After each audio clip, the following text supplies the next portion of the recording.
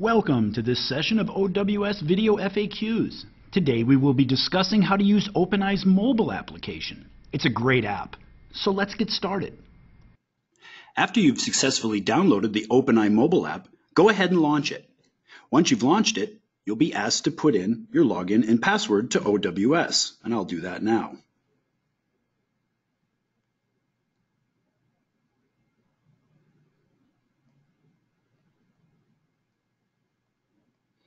Press Next, and then enter your password.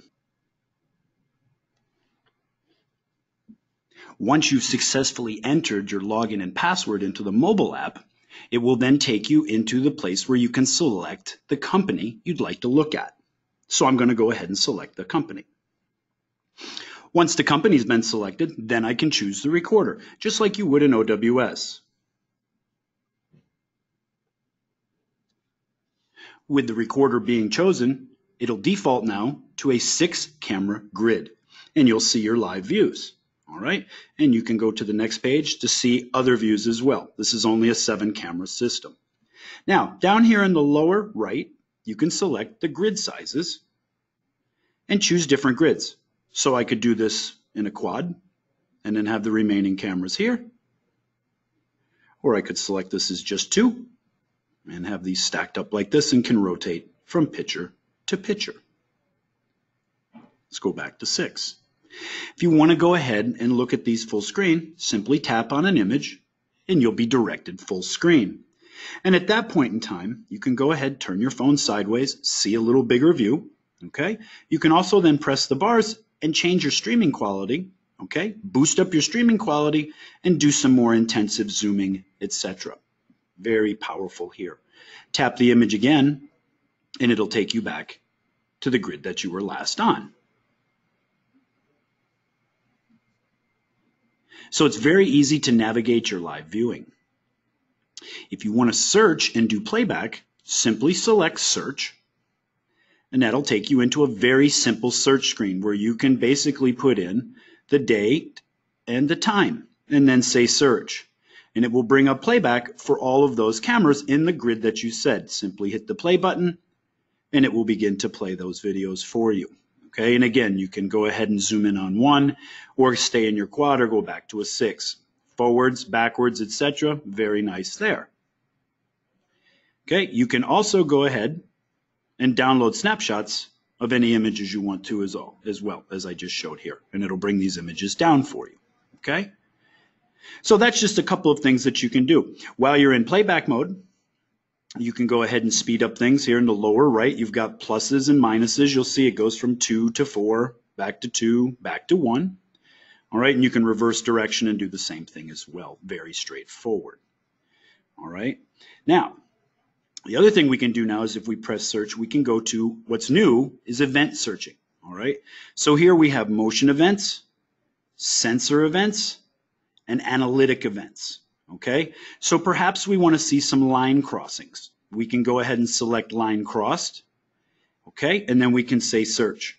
And this is going to bring up any of the line crossings that have happened recently, and you'll see them here. Now, if I highlight one, you can actually see that there are some snapshots that will show you the progress as somebody comes down the stairs. And that's really nice. If you want to go into the playback, you can simply go ahead and hit play and go into your playback. And again, all of these controls will then be at your fingertips. So it's very, very easy to do. Okay, you can go back to your events list and then find the next one as well. It's very straightforward and it's very easy to do. If we go back here from search, back into the main search screen, you can always come in here, change the date and time that you want to look for, okay? And you can get those ranges better for you, all right? And then again, you can always go back to date and time as well and do your straight up searching from here. If you get notifications, which I have, you can go ahead and open those up. All right.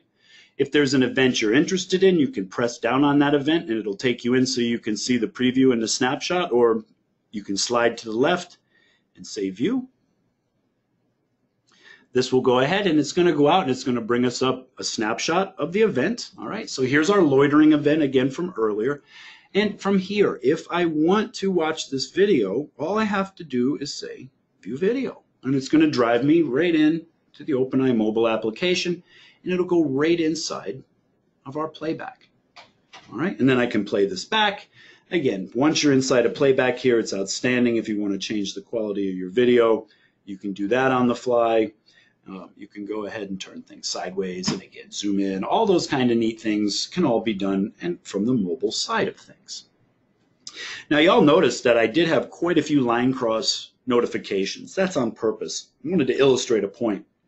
If I came in off hours on a Saturday and I was up and down the stairs doing things, I might get inundated with line cross alerts. What I can do is from my mobile app, I can actually go into my settings and I can actually go ahead and I can turn that off. So if I wanted to do my line cross, I can. Boom, I can turn it off. When I leave the building, I can turn it back on. So it's sort of like a virtual snooze. Really a neat little feature. This concludes this video FAQ. Join us again for more interesting videos from OpenEye, the cloud video platform.